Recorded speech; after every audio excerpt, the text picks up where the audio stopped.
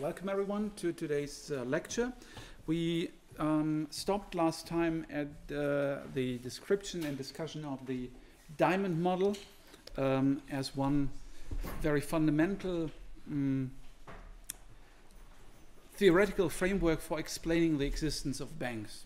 And you've seen that the diamond model gives you an explanation for the existence of banks as delegated monitors in a world where we have where we don't have a perfect capital market, but we have financial markets with frictions like transaction costs, taxes, but most importantly asymmetric information between lenders and creditors.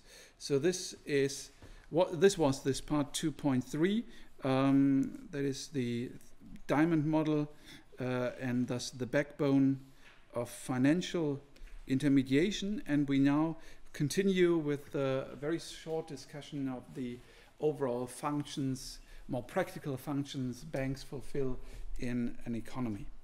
Now, some of this doesn't work. Okay. We've already talked about the basic functions of banks, that is coordination, allocation, and selection. I think selection is quite clear and quite natural.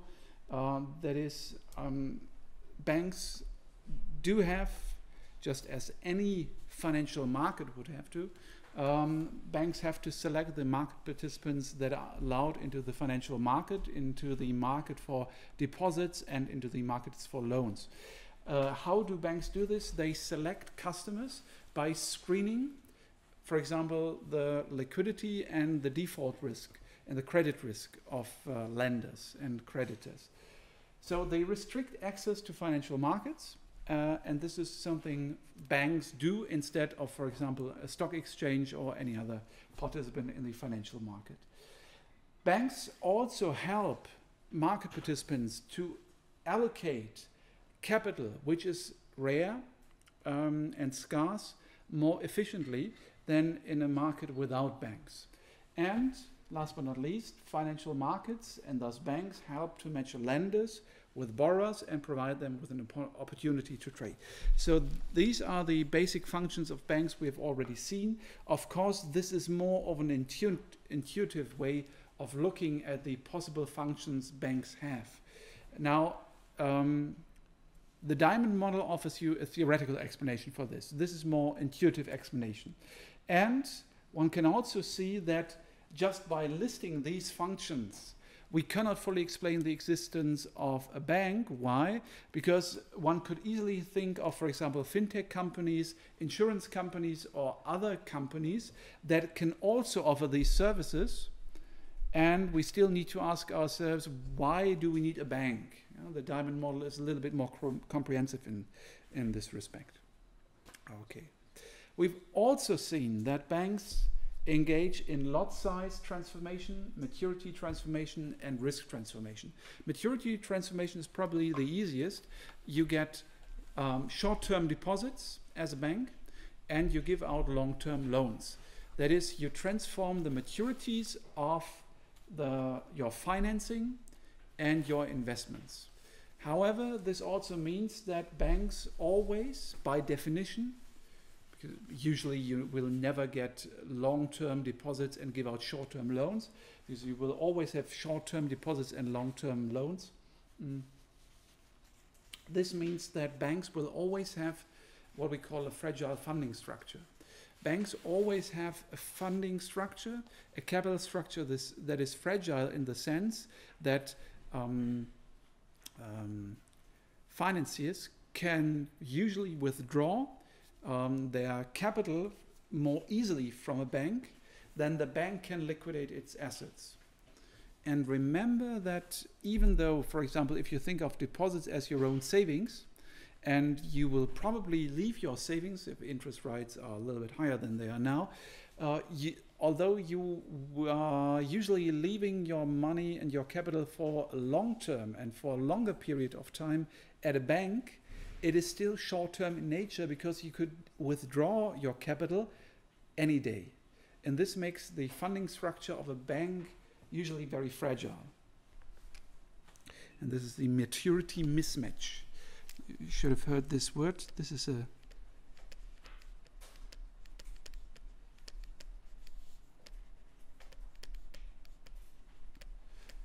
the phrase with which this is usually referred to. You have a maturity mismatch on the asset and liability side of a bank's balance sheet.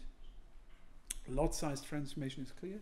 And risk transformation. While this is now a little bit clearer now after having seen the diamond model, because in the diamond model you could see that there at one point we make the small assumption that the bank by piling up loans and giving out more loans than just one loan, the bank can actually diversify. It can reduce risk by diversification in its loan portfolio, and thus it can reduce the total risk, and it will also transform risk. Because, for example, depositors only want to invest in a very small amount of capital with low risk or no risk at all, at a small interest rate, whereas banks will give out more risky loans. And this is how they transform the risk that is accepted by depositors and the risk investors are willing to take. So accepted and tolerated risk of financial contract. Those are matched and transformed. In addition to these abstract functions, as in the diamond model, or these little bit more practical ones we've just seen, banks also fulfill important functions for the economy. First of all, they supply and create money. In a couple of slides we will see how money creation is done, and they provide liquidity by investment services and facilitating money transfers. This is something that is quite boring actually. It has become more interesting over the past couple of years, but this is one of the most important functions a bank has. It is facilitating the transfer and the wiring of cash from one account to another. This is obviously something that nowadays could also probably be achieved by PayPal, Apple Pay, and other tech companies, but these things are only starting and are still growing.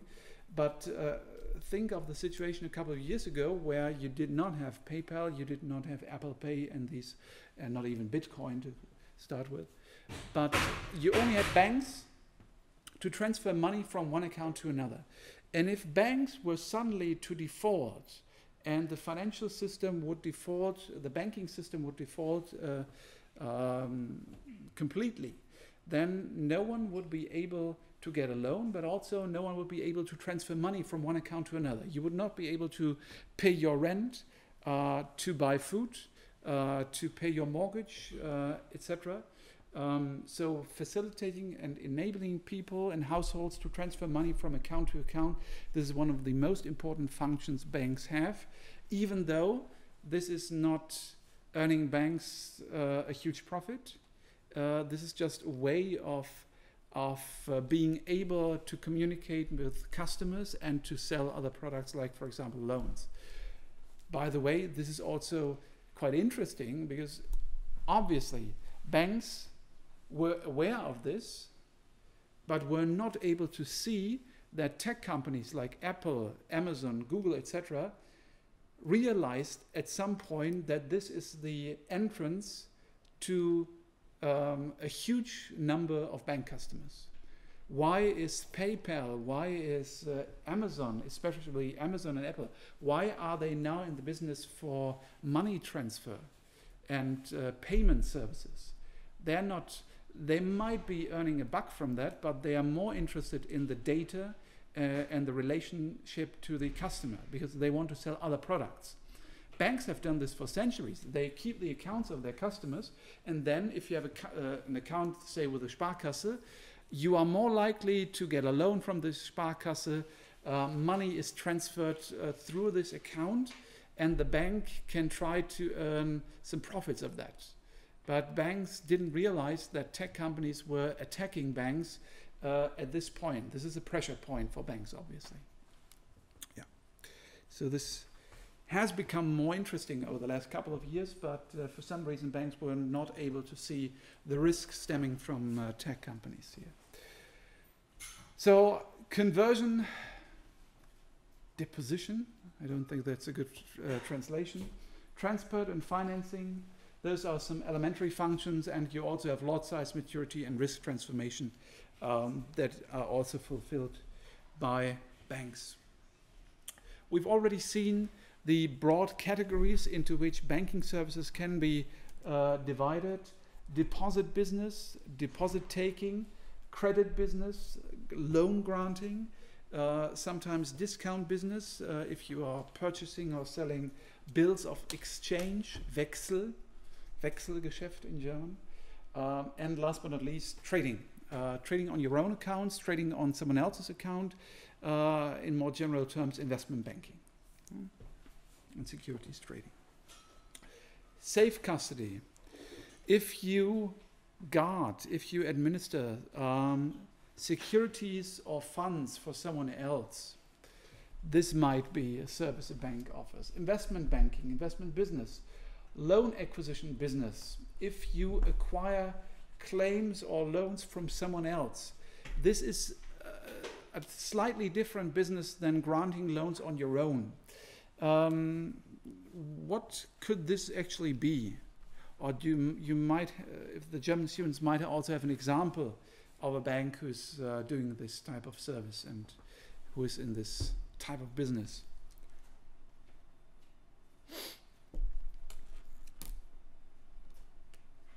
Any idea what is going on here? Usually you will not buy up loans that are performing too well, but usually you will buy up what type of loans?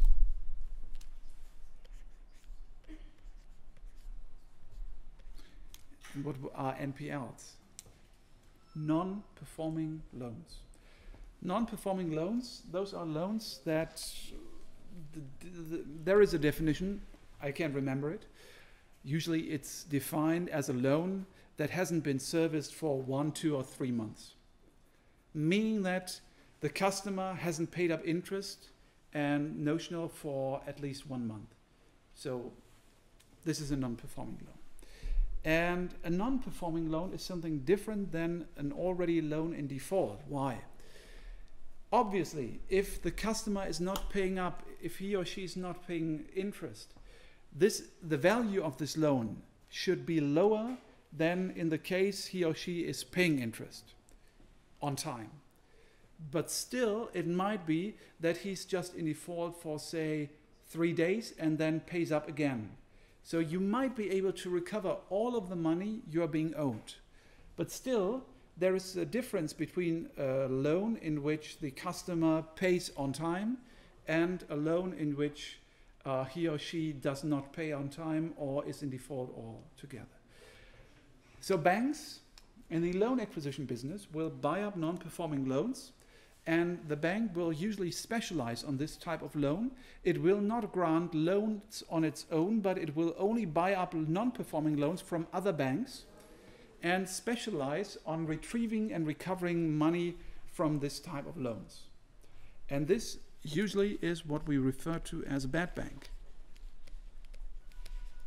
Nowadays, a bad bank has a negative connotation, obviously, because it has bad in its name, but it has a negative connotation because during the financial crisis, several banks had to set up bad banks for its own company in order to manage the non-performing loans and non-performing investments the bank held on its asset side of the balance sheet. But by definition, a bad bank is just a bank that specializes in retrieving and recovering money from non-performing assets and non-performing loans. And this is not by any chance a negative thing. The financial crisis, as I said, put a slightly negative spin to this term bad bank, but way before the financial crisis, there were specialized, highly specialized bad banks that were in the business of managing and recovering cash from bad loans or non-performing loans. And one example, actually, you might have heard of this, but this is It's not a retail bank, that's why it's a little bit obscure for German customers. And a very generic name, the German Bank AG, located in Hamm. Bank AG is the bad bank for the cooperative banks in Germany. Das ist die Bad Bank der genossenschaftlichen Banken, also der Volks- und Raiffeisenbanken. And what this bad bank does is it buys up the non-performing loans from all over Germany, but just from the cooperative banks, from the mutual credit unions, and it manages those bad banks. And do you know what they are paying for this? How do you call this? Obviously, they will not pay 100% of the notional, of the fair value of this loan. But they will apply something that in English has this beautiful name, a haircut. If you have non-performing assets, it could be a loan, but could also be a security, you will apply a haircut, meaning that you will cut out, say, 20, 30, 50% of the value. And if the loan has a value of, say, 100 euros, that's the fair value if the loan was performing. You will apply a haircut of, say, 50%, and the bad bank will only pay, say, 50 euros. And both banks will profit from this. Why? The bank that has originated the loan gets 50 euros, but it no longer has the risk that it could lose everything. So instead of being unsure about whether the loan is worth 0 or 80 or 100, it will get 50 for sure. And the bad bank is specialized in recovering cash from non-performing loans, so it has an advantage. It has a specialization advantage and synergy effects that will enable it perhaps to retrieve 60 or 70 euros from this non-performing loan, so the bad bank will also make a profit. And this is the difference between, I would say, a regular bad bank and one of those bad banks that were only set up during the financial crisis, because those bad banks, for example, for West LB and for other, especially Landesbanken in Germany, those bad banks were not meant to make a profit. They were only meant to decrease the potential losses that occurred during the financial crisis. And this is a bad bank. Guarantee business, if you assume and guarantee, if you implement cashless payments, etc., this is all part, of course, of banking services. We've already talked about commercial banking and investment banking. Here again, you can see the definition, or one possible way of defining the difference between a commercial bank and an investment bank. Usually, investment banking is concerned with the wholesale funding and the corporate business-to-business side of the banking business, meaning that in many cases it has to do with securities trading and wholesale funding for corporates. So commercial banking can usually be reduced to deposit taking and credit granting, loan granting, and everything that is connected to financial markets and securities trading, that is investment banking. We will see this in more detail later on, but as you probably know, trading on one's own account, IPOs, mergers and acquisitions, those are the things that investment banks do. Okay. Financial services. Let's come now to the next subchapter. What other financial services does a bank usually offer? Investment brokering. Brokering.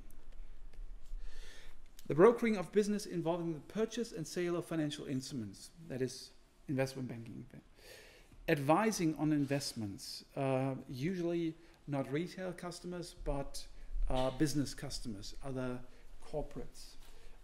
Could be both ways. Could be that you are trying to sell stocks or trying to sell financially engineered products, but it could also be that corporate customers are in need of a specific financially engineered product.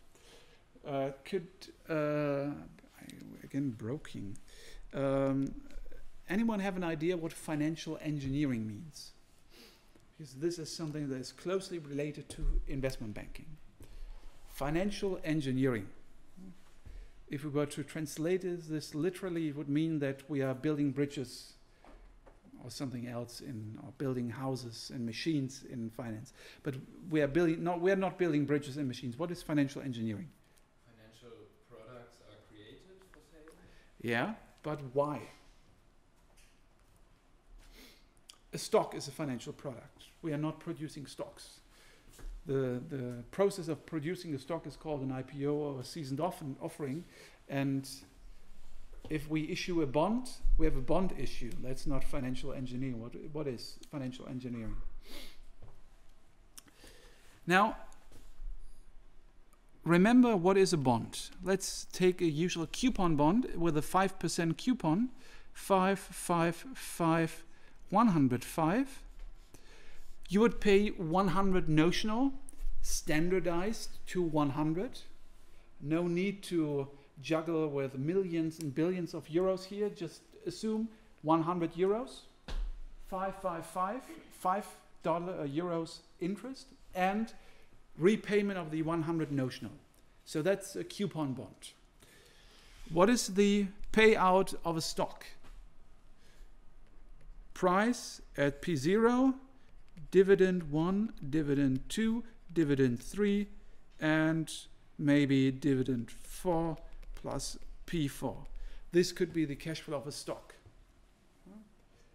You can see for a stock, the payments are stochastic. We don't know what the dividends will look like, and we don't know the stock price in the future, and so on. But what if we are actually interested in something like this? We get 105 now, and we want to pay 10, 15, 50, and say 40. In this very simple financial market, we would see, okay, either the 105, this is a good price, or it's not a fair price. So we will start usually with just telling someone, okay,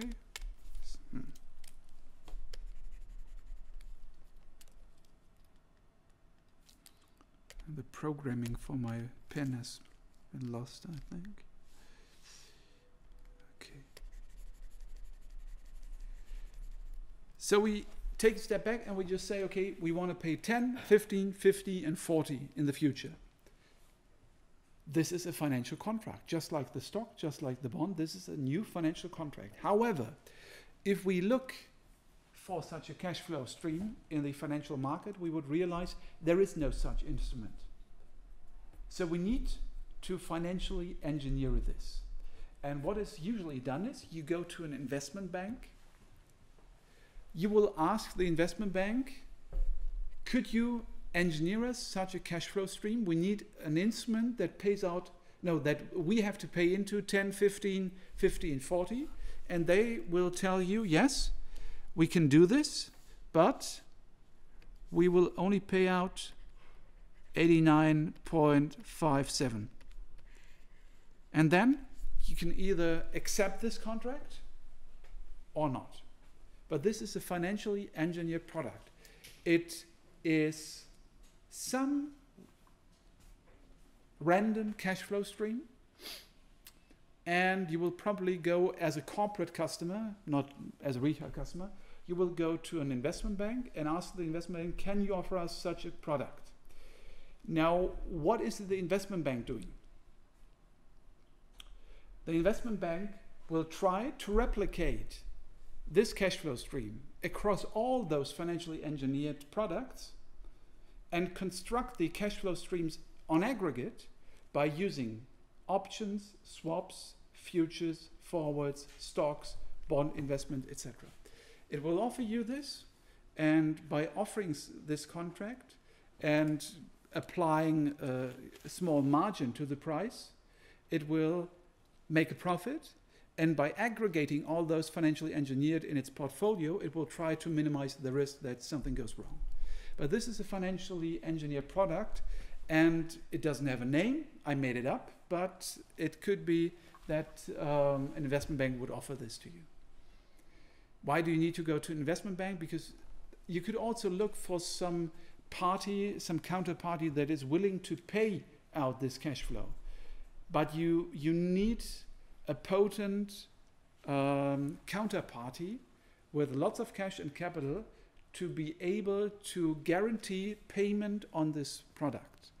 And then this is just a piece of a sheet of paper you draw up, and it's a contract with which you agree with the investment bank that both sides will stick to the cash flows they are required to pay. So this is something an investment bank does. By the way, if you've seen the movie The Big Short, it works the same way with credit default swap. Christian Bale's character goes to Morgan Stanley and tells them, I need to enter a credit default swap contract on these funds, on these products. Can you give me this type of contract? Can you give me this specific financial instrument? And they say, yes, we'll have to calculate the price, but we are able and we are willing to enter such a contract. And then you have it. And obviously this is not done for 100 euros, but on the B2B scale. Institutional investors, hedge funds, pension funds, investors will sit down with investment bank and talk about millions and billions and not about some retail products here. Okay. And this is also some kind of investment advice. So sometimes the investment bank will tell customers, why don't you buy a stock of Monsanto? Why don't you buy a stock of ThyssenKrupp? And sometimes they will also advise their customers on what they should buy and what products they could also get from the investment bank itself. Operation of a multilateral trading facility. In some rare cases, banks also operate trading platforms. Placement business, IPOs, placing bonds and stocks on the market, on the primary market to investors. This is something done frequently in investment banking, and contract brokering, purchase and sale of financial instruments on behalf of or for the account of others. This is also done by banks. Portfolio management, proprietary trading, non-EA deposit brokering, foreign currency dealing, factoring, financial leasing, asset management. We've already seen all these types of services in the specific sections of the German Banking Act. If you engage in any of these banking services, you are a bank under German law. We've seen this. Deposits. We know that banks take deposits, that's clear by now. And by accepting deposits, they also play an important role for the economy. An increase in deposits leads to an increase in the amount of money circulating in the economy. If all other factors are equal, money supply, that is the total amount of money in the economy, will also increase. And this is what we'll see in the credit multiplier model now. I've already hinted at the fact that banks create money, and I now want to show you how this can very easily be shown in a very simplistic model, but you will get the basic idea from this. So we are looking at a model of a credit multiplier, and it's based on the assumption that modern banks only have to retain a small fraction of the money they receive from deposits. So say I'm a bank now, I get 100 euros in deposits, and if I give out loans, I don't need to keep 100 euros on my balance sheet or in cash, but I can give out loans, and I only need a certain fraction of those deposits to be held back as a reserve in case I have to pay out the deposits again. So this portion is held back as a reserve so that the bank remains liquid in the event of a sudden cash withdrawal by depositors. The remaining part will be offered as loans or will be invested in any other way. And the assumption of the model is that I only have one bank, and the required reserve, the reserve rate is 10% of all total deposits. Now what happens? We have this balance sheet. I will translate the German words for you. On the liability side, we have a fully debt-financed bank. We don't have capital, we don't have equity, we only have 50 euros, should be euros, 50 euros in, no, actually it's 50 million euros in deposits. And on the asset side, the bank will use 45 million euros to give out loans, and it will keep 5 million euros as a reserve. And the mandatory reserve rate is 10%. So 10% of 50 million, 5 million, we need to keep 5 million as a reserve. Now, in period 1, we are increasing the deposits by 50,000 euros, meaning that we now have 50 million and 50,000 euros in deposits, still fully debt financed. Reserves increase by 50,000. We don't give out more loans, and you can see that by increasing the deposits that go directly into the reserve, in the mandatory reserve, the reserve rate now is 10.1%. And we can then again apply the 10%, 90% rule to the 50,000 euros in additional deposits, meaning that deposits on the liability side stay the same, but we can give out more loans now, and we'll give out 45,000 euros in additional loans, and we can keep 5,000 euros as reserve. And again, we have a mandatory reserve rate of 10% after having adjusted the reserve rate.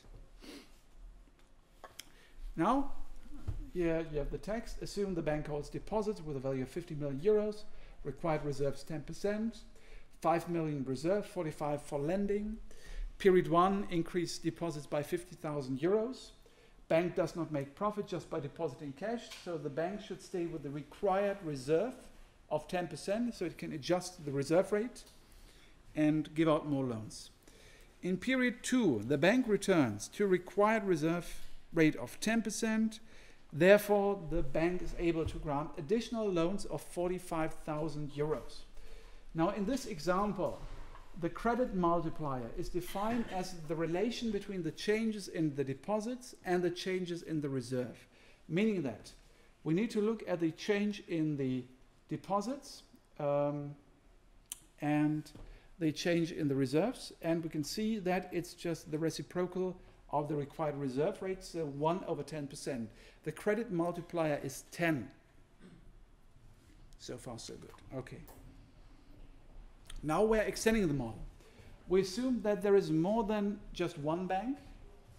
If Bank A experiences an increase of deposits by 50,000 euros and retains 10% as a reserve, the remaining 45,000 euros can be granted as loans, and it will eventually return to the banks. And the money is lent to an individual who reinvests it at Bank B, and the bank again retains 10% in cash and invests the rest, for example, into lending.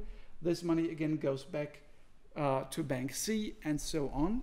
And this means that every step, every time the bank gives out a loan and the customer takes this loan to another bank, we can see that this leads to a growth of 90% compared to the original amount of money than before. And the sum of the additional deposits created with n banks therefore equals 50 original, 50 times 90%, plus 50 times 90% squared, and so on. And this geometric series converges to 50 over 1 minus 0.9, so it's just 500. And following the above formula, according to which the deposit multiplier is equal to the reciprocal of the required reserve, the grant of 50,000 euros into the system leads to additional 500,000 euros in deposits. So this is what happens, and the basic idea is that if a bank gives out a loan and this finds its way to another bank that only has to keep 10% as a mandatory minimum reserve. This goes on and on and on, and the next bank is able to give out more loans again, and then this amount of money, the supply of money, is increased by banks being able to give out more loans and to only keep a fraction of the money as a reserve. This is a very simplistic model, so there are some disadvantages to it. First of all, the assumption of the simple model are not very realistic. The system has weaknesses. For example, that money can go overseas. This only works if you keep the money in one banking system, in one national banking system, and individuals invest their capital in government bonds or keep it as cash rather than depositing it. So it might be that you will not see a credit multiplier or deposit multiplier that is so high, but still the monetary function of bank deposits is clearly visible. And even if it might not be as high as in this very simple model, you can still observe that including banks in an economy increases the supply of money. And this is one of the major reasons why banks are considered to be systemically relevant. Enabling the payment system to function properly, but also the increase in money supply and the ability to grant loans to firms that will spur economic growth. Those are the major reasons why, first of all, we have systemic relevance of banks, and if banks are systemically relevant, we need regulation and supervision to be able to monitor banks and prevent uncontrolled bank defaults. Okay. Oh, actually, there's one slight mistake here. Again, you can try to classify the different financial services offered by banks. And for example, here you can see that deposit-taking institutions have a rather random capital flow to them, which is due to the fact that usually banks cannot fully anticipate when depositors will come and go to a bank. And if you have a more or a less random capital flow that is defined by contractual obligations, you will probably have non-deposit taking institutions, and those are not only investment banks but more or less pension funds, investment funds, leasing companies, and insurance companies. I told you that a major difference between a bank and an insurance company is that usually insurance companies can fully anticipate what premiums they are being paid to next period and in 2 years and in 3 years.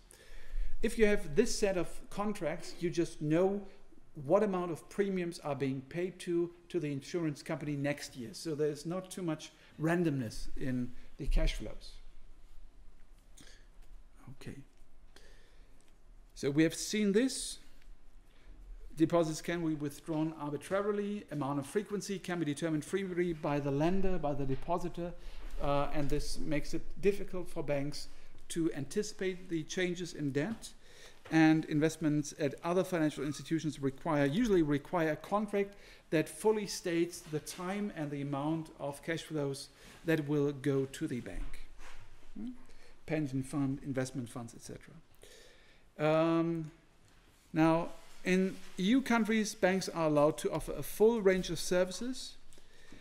In the UK, the Financial Services and Market Act of 2000 allows banks to offer various services. This will probably change even more after Brexit, but this is what we have seen. And it's quite interesting, perhaps, to have a look at the Financial Services and Market Act in the UK from 2000.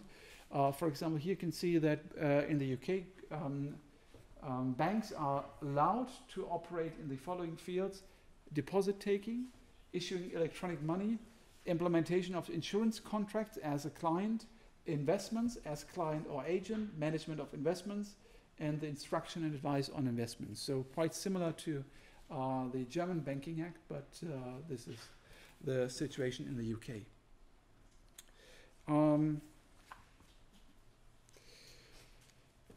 Now, during the last years, all banking sectors worldwide have seen an increasing amount of conglomerates and large corporates that are growing bigger and bigger in size. And this growth is mainly driven by technology, globalization, but also by deregulation before the financial crisis. We'll see this in more detail later on, but does anyone know what or why banks, especially in the US, merged a lot and grew bigger and bigger in the 90s, before the financial crisis and the dot-com crisis? Any idea?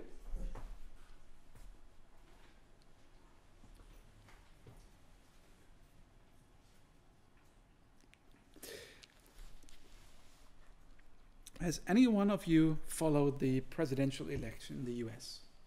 Maybe the pre-election? No?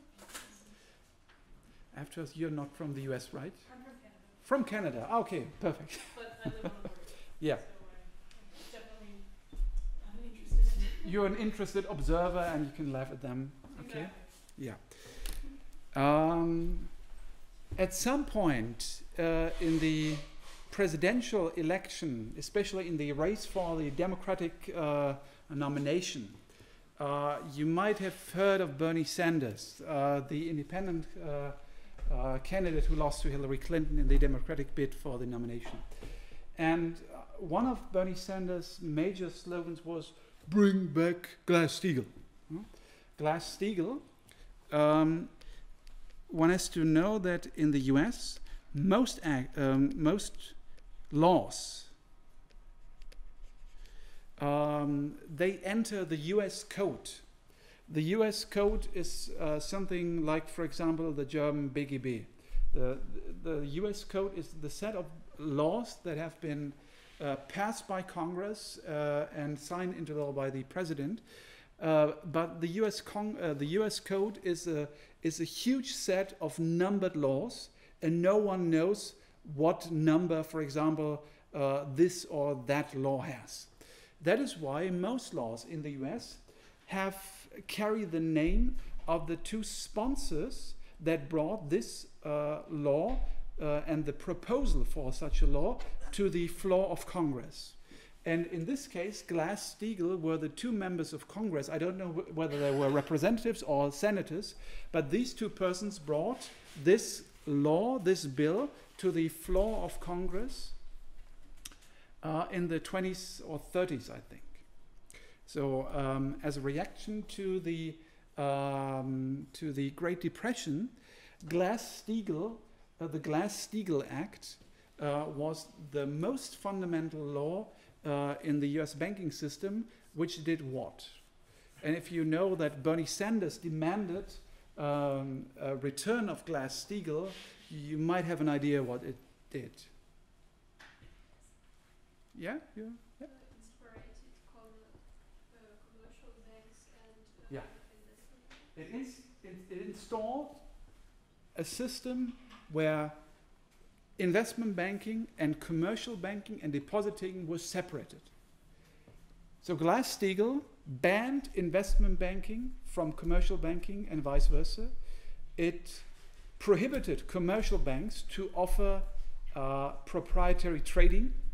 And as a reaction to the Great Depression, Glass-Steagall mandated that banks should either engage in investment banking, in trading, in proprietary trading and investment services, or in traditional good old-fashioned banking like granting loans, taking deposits.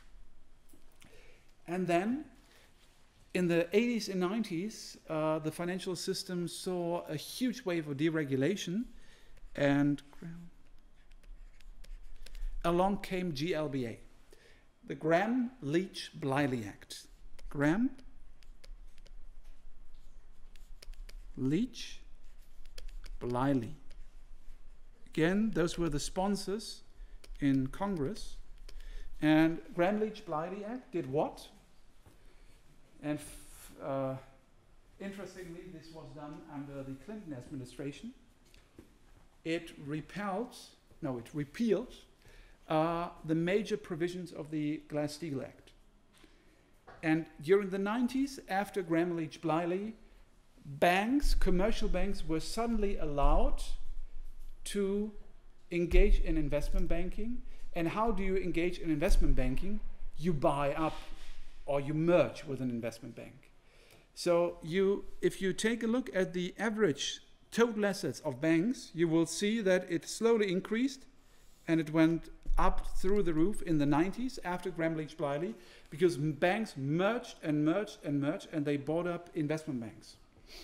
And nowadays there are, for example, Citigroup and Bank of America increased hugely in size during the 90s after Gramm-Leach-Bliley. So we have Glass-Steagall. The left in the US is still demanding a return of Glass-Steagall to separate commercial and investment banking again. Gramm-Leach-Bliley, you might have heard of Paul Krugman, a Nobel Prize winner in economics a couple of years ago, and a famous op-ed writer, I think, in the New York Times. He's very prolific in his writing. Paul Krugman once said that there are probably no one more responsible for the financial crisis than Gramm-Leach-Bliley. Yeah, so Gramm-Leach-Bliley, the Gramm-Leach-Bliley Act is in part blamed for the financial crisis, because banks were suddenly allowed to engage in risk-taking, and this was unhealthy as seen during the financial crisis. Next thing, Gramm-Leach-Bliley. After the financial crisis, the Dodd-Frank Act was enacted. The Dodd-Frank Act again repealed some provisions of the Gramm-Leach-Bliley Act, and it forbade proprietary trading again. And as you might imagine, it was the Dodd-Frank Act also saw many provisions on customer protection and client protection. And as you can imagine, it worked out quite nicely. The Dodd-Frank Act also forced banks to recapitalize. And as you can imagine, this is one of the major acts Donald Trump wants to abolish, quite clearly. So Dodd-Frank Act, Gramm-Leach-Bliley Act, and Glass-Steagall Act, so those are the most important acts and laws in the US. And the European Union did something else, and something similar. They had the second bank directive in 1989, and the European Union also deregulated, and they also revamped the European banking system, but mostly in order to enable the financial system within the European Union to integrate more, to have an integrated, open, and frictionless financial system within the European Union. This is why nowadays, for example, we have Banco Santander, we have Targo Bank, which is owned by a French company. We used to have SEB, a Swedish bank group. We have ING DiBa, the ING group, ABN AMRO, and other European banks from Spain, France, Italy, etc., that now operate without any problems within Germany. 20 or 30 years ago, this was not possible, and we only had German banks in our banking system. So this is something that has been changed in the European Union. There have also been some laws after the financial crisis. We'll have a look at those later on, but those are the most important ones in the US. Okay. One asks too much. Again, I think we've talked a lot about most of these services that are offered by banks. Payment services, money transfer, checks, credit transfer, standing orders, direct remittances, payment cards, credit cards, EC cards, Eurocheck card, etc. Nowadays, we also have other types of digital payment transfer services. And you might also include Bitcoin, but this is something that is not being offered by banks, of course. Deposits and loans, we've already seen this, and investments, age provisioning, insurance products, online banking. I think by now it should be clear what types of services banks are offering. And last but not least, we also have online banking. Now, online banking is quite interesting because when it started, it seemed that online banking was merely a costly additional service on the side to customers where banks could not make a buck. At some point, online banks entered the market and showed to traditional banks that actually you can also earn profits in online banking if you just reduce your costs and try to cross-sell products via your checkings account and online banking. Now, the main reason for this development, of course, at first was with the dawning of the internet, banks had to offer this. At some points, they saw that online banking is also cheaper. Online banks offered services much cheaper and offered better rates than traditional banks. But it is so interesting if you see that, again, the internet is more than 20 years old. And only now we are seeing companies coming up with digital versions of traditional banking ideas, which we now call fintechs. What are they offering? They are offering that, for example, you can transfer money faster and more easily than with a bank. And it's, for me, it's interesting because, I mean, online banking has been around like 15 or 20 years. And only now we have new competitors in this market, and only now are banks realizing that people will, in the future, will no longer go to a branch. They will just use online banking.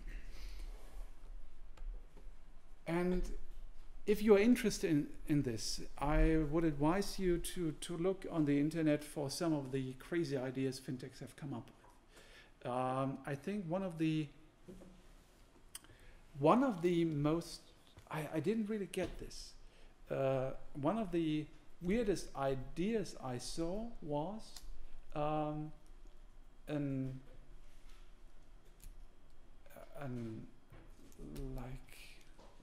how should I describe it?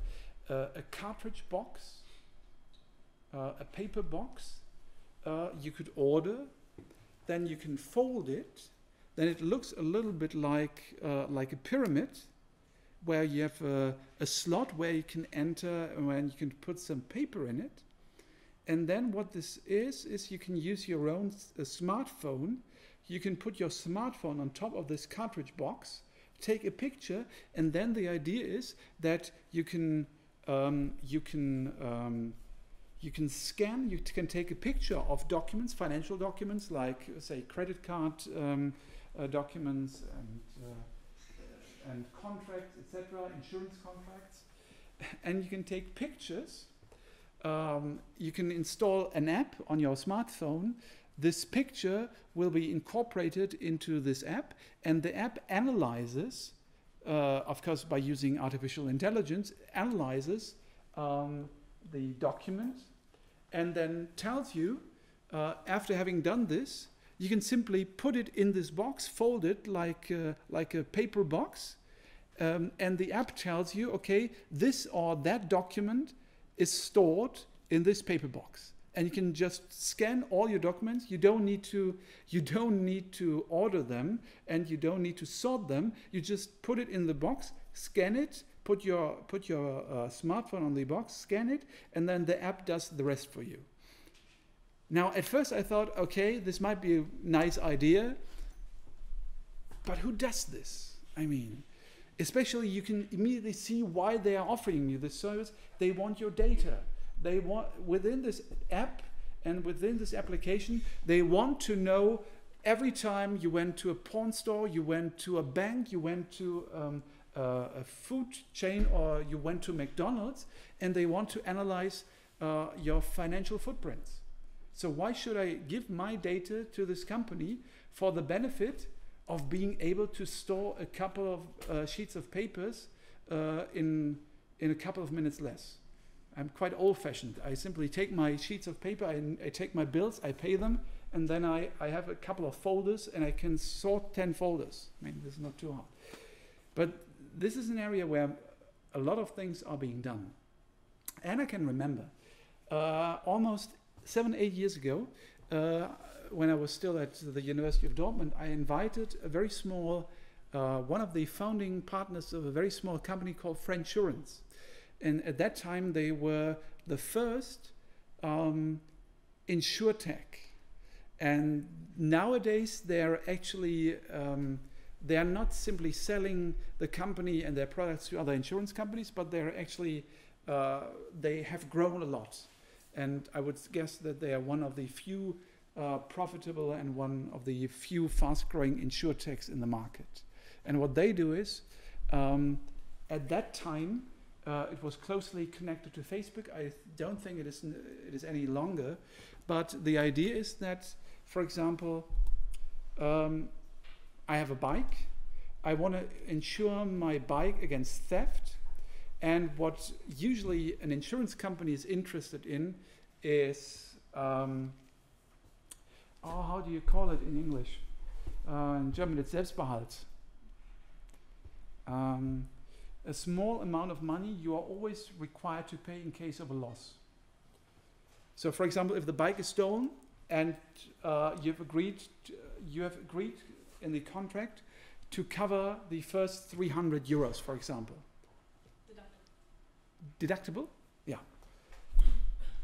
So an insurance company is always interested in including deductibles in an insurance contract. Why? Because it gives an incentive to the insurance customer not to defraud the insurance company, to be more vigilant, and it reduces the average cost for the insurance company. And what Frenchurance, for example, does is it sells insurance contracts, and you can come up with a couple of friends, and the deductibles will be covered by your friends. And your friends agree that in case, for example, my bike is stolen, they will pay 300 euros. And the insurance company is able to reduce the premium rates on this contract, and you and your friends will get a slice amount of this reduction in premiums. So in theory, everyone wins. You get an insurance contract with a better premium. Your friends get a small payment in case your bike isn't stolen. Frenchurance is able to sell a contract. It's not producing contracts. It's not an insurance company. It's only selling contracts for other companies. And the insurance companies in the background, they are able to get new customers. So this is a business idea that could work actually. But online banking is quite interesting. Let me ask you, has any one of you ever tried out the scanning function for an online banking smartphone money transfer? Okay. Probably I shouldn't show it to you. The idea is, I don't need to pay any bills. Actually, I was surprised myself. I mean, smartphone, online banking apps are so sophisticated nowadays. Nowadays, even with the Sparkasse app, you only take the bill, you only take the sheet of paper, you take your smartphone, you take a picture, and the app will analyze all the data on this scan, and it will enter all the details for the money transfer automatically. So I just take a picture, I look, okay, seems okay, I scan my finger, money transfer is done. Yeah? But then again, I have to say, okay, if even the Sparkasse, even the savings and loan banks can do this nowadays, what is there left for a fintech? I mean, this was a nice idea 2 or 3 years ago. Everyone tried to play with some applications on a smartphone, but I think the market for fintechs will slow down at some times, and only the good apps and good companies will survive. Okay, online banking. It will be interesting to see where this goes. Another side effect, of course, of online banking is that nowadays bank branches are closing down by the hundreds, I would say, a month. Banks no longer need the vast networks of bank branches they operated a couple of years ago. And online banking and digitalization goes hand in hand with closing down of branches and reducing staff. I mean, you can read through all this and you will probably know what online banking is about, and you are probably using online banking. I only want to point out two things that I think will be interesting and relevant in the future. First thing is security. With more and more things being done digitally, the safety of money transfers and the safety of online banking will become more and more important. And second of all, something that is now a hot topic in the European Union, that is called the PSD2. And this is related to big data, because we've seen that tech companies only enter this market because they're interested in the data. They don't want to earn money and make a profit of some bank service. They want your data. And this is the type of data even Google doesn't already have. They know your age, they know your gender, they know your consumption preferences, and they know your browser history, but they don't know your account. They don't know your financial footsteps and your financial footprint. So this is something they're interested in, and one has to see that every time you agree to use a financial payment service, like for example PayPal or something else, you of course will agree to the usage of the data by the company. Otherwise you will not be able to use this payment service. So PayPal, Apple Pay, etc., they have your data and they can use it because you have agreed to it. And PSD2 is what? Does anyone know? It's the Payment Services Directive 2 that came into effect, I think, in January in the European Union. And what is the PSD2? What does it state? First of all, it's meant to give some power back to customers, because it means that you and only you are the lord of your data, and if you want to share your data, you're free to do so.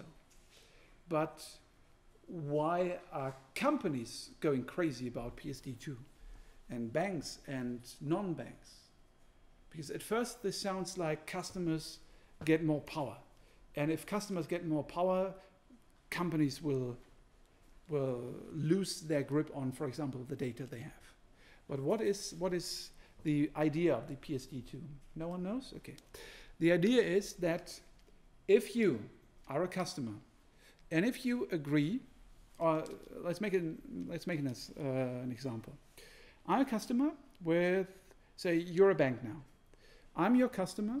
I have my checkings account with you, and you can see all the transactions I've done. But this is still my data.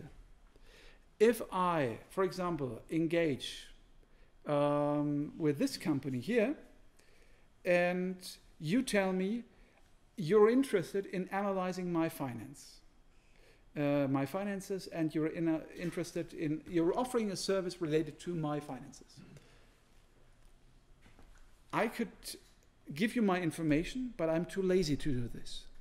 And this PSD2 now enables you to say that, dear customer, please allow me to retrieve your data from other companies. And I just say, yeah, do it. And you can go to the bank and you can say, customer A has agreed to give out his data, and the bank is forced to give out the data. Before the PSD2, the banks more or less were required to give out the data, but they never really did. And they could hide, and they are still hiding, behind technical problems.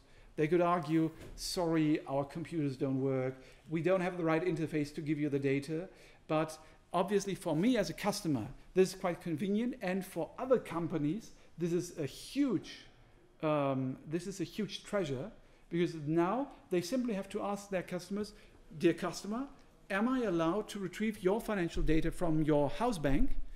And if I say, yeah, do it, they can go to the bank and say, give out all your data you have on this customer. And this is the main point of the Payment Services Directive 2 now. And this is why, first of all, it gives power back to the customer, but also many non-bank companies and many non-banks are now looking to get their hands on the data the banks still have. And it's the same principle as with PayPal or Apple Pay.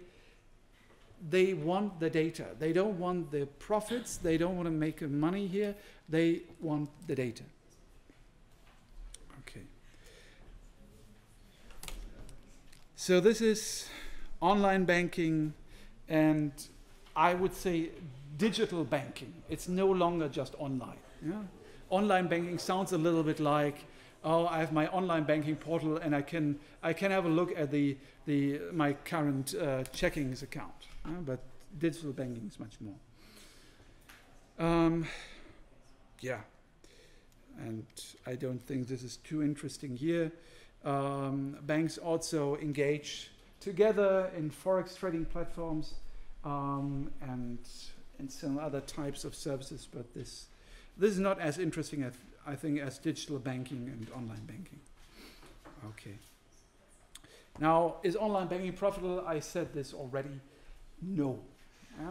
Only if you are able to get new customers, only if you are able to retrieve data you can exploit, and only if you are able to be much, much better than your competitors. But I would guess that even today, there are some things, even Sparkassen in Germany at least, the state-owned banks and the credit unions and the cooperatives, even they can roll out new applications quite quickly. They cannot completely revamp their whole system. But if it's just a small application that can scan bills and transfer the money and insert the information automatically, this is rolled out in a couple of months, and no bank is able to get a unique selling proposition just from online banking. However, there is one good example. Last year, I had a guest speaker here, was the marketing chief and head of marketing for a small private bank. And unfortunately, I've forgotten the name. It's part of the Italian Mediolanum group. What was the name again? Bankhaus. I have to look it up.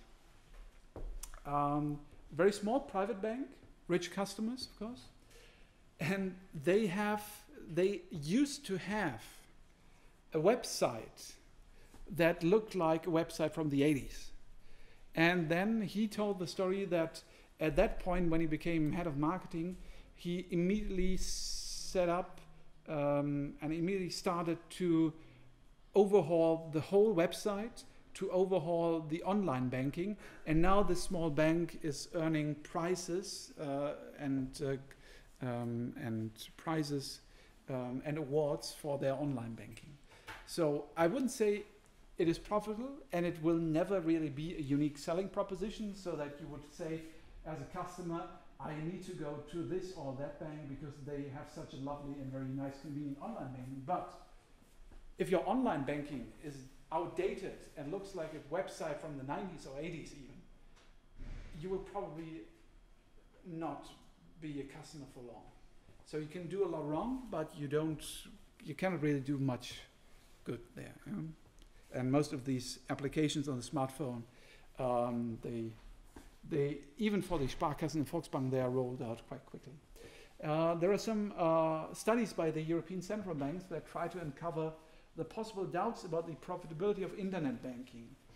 And those studies, they say that advertising expenditures, initial investments are very high. The number of new accounts is not developing as expected. The habits of customers are difficult to change. There are also some doubts about safety. These are studies that they are not from 2018, but they are a little bit older than that. But this is, I guess, one reason why banks never felt the necessity to invest too much into online banking. They just saw that it only costs money. People only use it to check their account and maybe to transfer money once or twice. But they still went to the bank branches and they never faced a competition from the tech companies. And this has changed now. Online banking can reduce a bank's costs since less staffing would be necessary. Costs can also be saved if fewer stores and branches are needed. And so on. Still, online banking has a lot of potential. And this is another facet of digital banking. Obviously, banks also face competition from another type of competitors. And this is peer-to-peer lending, crowdfunding, and crowd investing platforms. Has anyone ever heard of Prosper.com, Smava, Companisto, or Aux Money? Okay. Prosper.com, have a look at that. Prosper.com is, I think it was the first, at least it's the most liquid and best running crowd lending platform. This used to be called peer-to-peer lending in the 2000s, dating back to 2003, 2005, 2006. This used to be called peer-to-peer lending. Nowadays, the more fashionable term is crowd lending. What is Prosper.com? If I need a loan, I could go to a bank. If the bank doesn't give me a loan, and this is more relevant in the US, I go to Prosper.com and I create a listing for a loan and I say, hi, I'm Gregor, I'm 37 years old and I'm in need of 10,000 euros. Please lend me your money. And you as investors, you go to Prosper.com and you invest into loan listings. But you don't need to lend me 10,000 euros. I would get 50 euros from you, 200 from you, 50 from you, 100 from you, and you will diversify across a huge set of listings, and the crowd will then finance and fund my listing for a loan. This is crowd lending or peer-to-peer lending. Prosper.com only offers the platform, and they will charge a fee, and they will offer basic banking functions like risk management. For example, I did this in the 2000s on smava.de, the German variant of Prosper.com. Smava for smart value, same principle. And any idea what the problem on these platforms is? It's very interesting to analyze this scientifically. What is the major problem on these platforms? One term, 2 words, idea? Missing information about unreliable clients. Missing information, in other words, asymmetric information, and asymmetric information leads to adverse selection. Which type of people go to such a platform? People that didn't get a loan with a bank, that didn't get a loan with many banks. So this platform or this type of platform usually adversely attracts people with a bad credit score. So in order to reduce default rates and to offer some kind of protection, for example, Smava had the system that they rated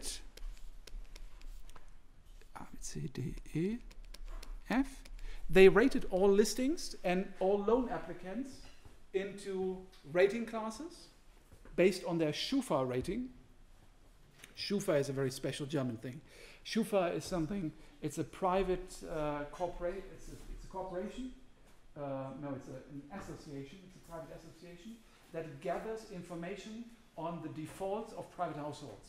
So every time, for example, you buy a TV with MediaMarkt or Saturn, you might have seen this if you're an Erasmus or exchange student.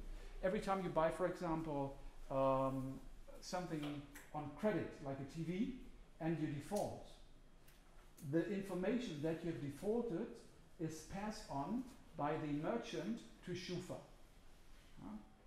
And anytime you want a loan, the bank or the company, the merchant company, will ask Schufa, please give me the information on this applicant. And they will tell you, this person has already defaulted 3 times on its loan.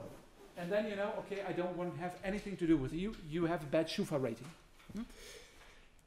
You will be rated into these rating classes. And for example, in A, I did this in 2007. I think I got 2% here, up to 16% interest in class F. And in rating class F, within each rating class, a small portion of the interest rates are paid into a deposit insurance, an insurance pool. And every time a loan defaults, the investors get their notionals back over time from this pool, but not interest rates. So you have a type of credit insurance, and this is the mechanism how, for example, Smava tried to prevent adverse selection. However, I have to tell you, I invested some money here. I had an average return of I think 5 or 6% over 5 years. So I had a 5-year maturity, and I got 5 or 6%. But my favorite 100 euros was in class F. It only took the guy 2 months to default on his loan. 2 months, and the first 100 euros were gone. I was repaid out of the insurance pool, but of course, because I need to wait 5 years for all those small amounts of money to being repaid, the interest, the return on this interest is slightly negative, because I have to wait 5 years to get my initial 100 euros back. But still, the average interest rate was 5 or 6%, but in some cases, the loan applications were ridiculous. Yeah? My favorite was, hi, I'm 27 years old, I've just started my apprenticeship, Lehre, which tells me that if you start your apprenticeship at age 27, what have you done the last 10 years after school? I just married, and we want to go on vacation after our marriage, and I need 20,000 euros for the vacation. Rating F. So that told you everything you needed to know about this loan application. So in some cases, those applications and those listings were ridiculous. Yeah? But still, again, for me, at that time I did my PhD, I wanted to try this out and I wanted to gamble. And I guess still 5 or 6% were okay in the mid-2000s. But adverse selection is a problem. And Prosper.com, Smava, they still operate. I think they still grow. But it's not the competition some people thought of they would be for banks. Because, I mean, this is the pure lending business of banks. Crowd lending, at some points, people thought that these lending platforms could be a real competitor to traditional banking. But adverse selection, because banks also have risk transformation, maturity transformation, which cannot be done on this platform. This is something, it seems that they cannot fully replace banks. But you also have crowd funding and crowd investing. The difference is that you do not lend money to private households, but you lend money to, you either invest in equity of a company, of a startup, or you fund specific projects of a startup. And this, for example, is, one example is Companisto. Aux money is, I think, also lending and funding. So there are some platforms on which you can become a venture capitalist. You can invest a small amount of money with a crowd in a startup. and you can either finance a project with debt, or you can with a loan, or you can buy equity of this company. And those are some additional developments here. They are not really online banking, but as you might imagine, everything is going on the internet. Everything is taking place on the internet. Okay. So we have talked a lot about the diamond model last week. You've seen the variety of functions banks offer. It is nowadays, I think, banking could become sexier than it was 10 or 15 years ago. I always have to say that when I studied business administration, banking was definitely the last subject one would have needed to force me to take, and I didn't take it. Because I thought, what could be more boring than banking? Maybe insurance. Okay. So I took finance and corporate finance and capital markets. But nowadays, I think banking is becoming more and more interesting because we can see that banking as a business that deals with money and wholesale money, that is relevant for a financial economy, that can do good to an economy, that can spur growth, that can support economic growth by lending, by giving out small loans to small and medium-sized enterprises, but that can also destabilize a financial economy. Banking has become more and more interesting. And finally, of course, because nowadays, all those nice hip companies from the tech industry, they try to take up business that has been left by banks lying around for decades without any attention drawn to it. So banking has become more and more interesting over the last couple of years. Now for the next week, we will talk about central banking. Because as you might imagine, banking is also interesting because it takes ideas from not just business and not just management, but we also need to have a proper understanding of the mechanisms under which a central bank operates, because in the end, banks get their money supply from the central bank. They are being supervised, in Germany at least, in part by the central bank. And we will have a look at central banking next week, and then go on back to business models, accounting, risk management in banks. Do you have any questions? Okay, so if you have no questions, thank you for your attention and see you next time.